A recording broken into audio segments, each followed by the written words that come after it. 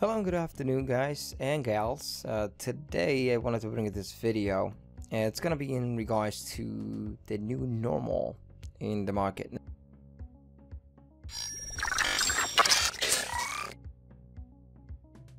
Now, over the last couple of weeks, we have seen stocks gain 3,000, 4,000, 2,000% up during the intraday basis, right? And we've seen kind of this big run up over the last couple of days. And if you're new or you're not new, I wanted to bring you this video to help you get decent entries on these moves that can certainly help you to grow your account. At the same token, if you don't know how to trade these names because of the volatility, there might be a decent chance that you're gonna blow up your account.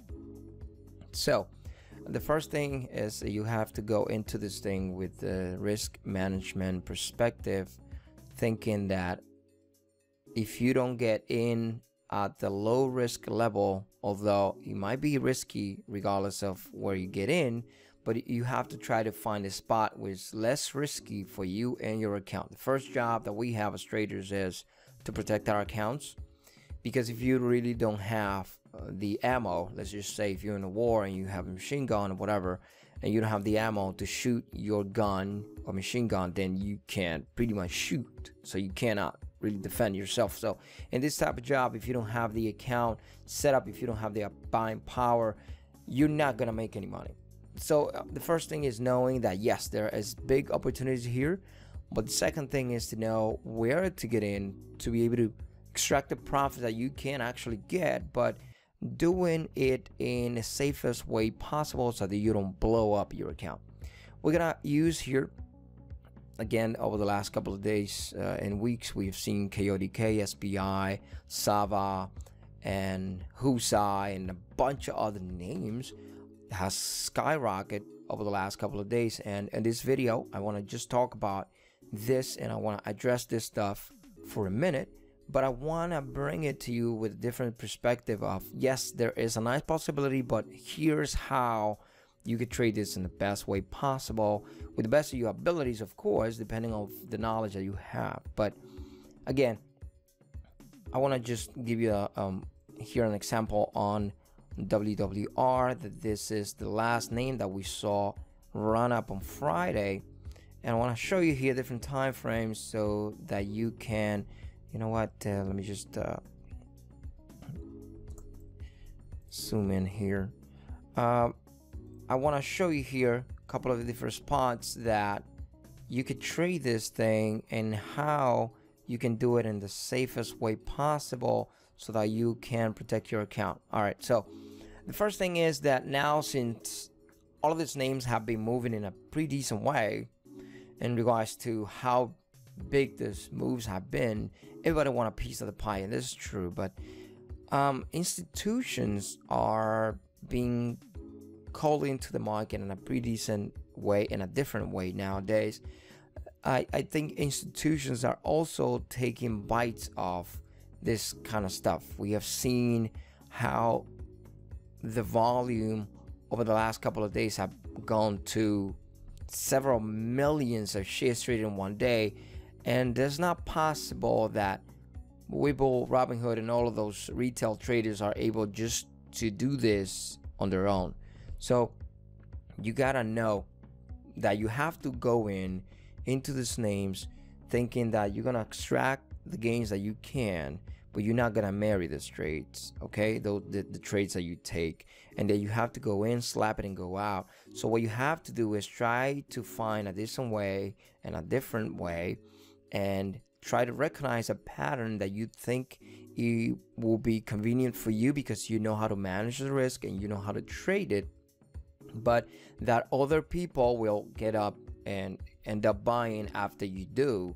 Other retail traders that are going to push the price to a higher price, or if you're shorting it, to a lower price after you short, and that's going to give you an opportunity to get in, take the profits, and then just get out. So here's the first thing. You're gonna have 5-minute time frame here, consolidation on top of the view app. You see how this thing starts to rack up. Even though pre-market hours, he had a little bit of news, and this is industrial, natural and mineral sector, material sector, basic materials, right? So I can't really remember what kind of news he had, but again, we can see here since the pre-market hours. I'm gonna look at the first flag formation right here. We're gonna use a 5-minute time frame, and we opened around here. We dipped a little bit, but coming into this spot here, we got a first consolidation. We got a 21% move with 60 cents, right? So it starts to consolidate around here. One thing that you have to pay attention to is the flag formations. Everybody paying attention to the flag formations here. A bunch of traders already seen this move because it's probably popping up on the scanners, right? So you see at the consolidation here, the first flag formation that we have here in the 15-minute, when we ramp up here and we have a little bit of a pause here. A flag is a slowdown on the trend prior to move towards the overall trend, right? So we can see a first push up, flag here, the pull here, flag going sideways. Our consolidation is a slow down in the move, and then we can have a second push up right here. So consolidation here, we have the flag high here of $3.34. You see how it starts to consolidate here and starts to squeeze those candles and have volume come in on these candles though, and starts to give you a range 330, 330, 330, 331. When it reclaims this spot, although it did come down here, didn't break, because he's holding here the low of this 5-minute candle, $3.24. Here broke 233 by 1 cent, but the consolidation is still there, not breaking the 334, right? So once the first one breaks the 334, it gets, when you have a high, this candle right here, $3.34, when actually retested the prior high of this flag formation consolidation here. At the break of that, there's a bunch of people waiting for this spot so they can come in. So you see the first break of this consolidation, you can even take from here if you want to, but the 1-minute time frame shows you a pretty decent consolidation here. So the first break of the 334, look at how we get a little bit of a nice move to 370. All right, we're talking about 35 cents right here on the first push, 378 with a high here, and then we get a second consolidation coming into this one. This one is a little bit more clear in the 5 minutes right here. We can see how it starts to consolidate here, 370. We got a 378, 382 high here, and 382 high here. So different double top formation here, several areas of resistance in the 1 minute at 382, but starts to give you this range and consolidate on the 374 and 370, 370, 370. It starts to give you this range here in this consolidation. And if you look at here, how it starts to give you this formation with higher lows and lower highs, starts to consolidate at the break here, 370. We got this candle right at 370, and then it breaks on this one, 370, and it gives you this push on the first 5-minute candle, making a new high here towards the $4 area here, whole dollar area. All right, so again, these are moves that you can look for so you can get an entry with low risk entry towards a new move. The next consolidation here is a little bit different of the 5-minute time frame. You can see it here, right? And it takes a little bit more time to develop, but again, these are areas that you have to look for.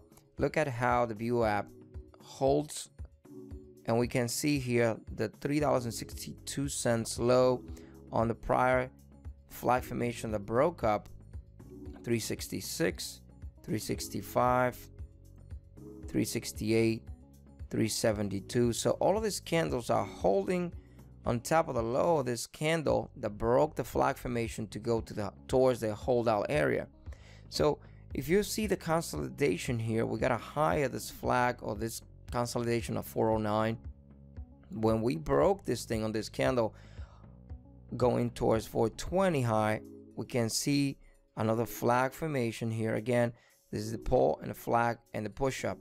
Slow down on the trend prior to resuming the move towards the overall trend. Pull, flag, and then push up again towards a high. We got a high at 562 on the day. Look to make sure here. Yeah, 562 on the day. Again, what I want to do here is just show you clean patterns that you could take so you can risk small, because many other people are looking to get in exactly at the break of those patterns. The key is to buy where you think it's going to be more volume coming in and more people is going to buy after you buy, or short into spots where more shorts are going to come in and hit those levels after you come in, right? Exactly the same thing happened the other day. I put a short into stock the other day. I can't really remember the ticker right now, but it was holding a lot of resistance at $15, and I noticed that 15 was really heavy and there was a lot of demand coming in. I was short into it, but it was a lot of demand on the bid coming in. But then the supply, somebody was supplying so much volume at 15 that it was holding so strong right there that we had a bunch of dojis. If you didn't pay attention to the volume there, you might think that there was no volume because there was a bunch of dojis and we just had a bunch of gravestone dojis, just one line like this that was not moving from 15 to 1501 to 1499. So it was the same spot right there. You would have thought that there was no volume, but then the timing sales in that tape was just flushing through a bunch of orders with a lot of volume. But there was the demand was so strong at 1499, but then the supply, somebody was just supplying that orders at 15 so strong that the buyers had to go away in the bid, and then that short slammed that on the ass so strong they were being supplied, so the spot was being sponged and they slammed the price right back down. And that happened like 2-3 days ago. I can't really remember the ticker. I have to go back and watch it, but I just wanted to give you that idea right now. So what I'm trying to convey here to you is you have to go in at spots that you think people are gonna come right after you. And if you can do that, if you can find those spots, if you can find those patterns, then the risk is going to be a little bit lower for you instead of just buying or selling something just for the sake of doing it, just taking pure chance if you really don't know if the pattern is going to work or not. Wait, don't chase, because FOMO is very real. Wait, don't chase, and look for patterns that you can recognize and that many other people will trade alongside you, so you can take profits and do so with a low risk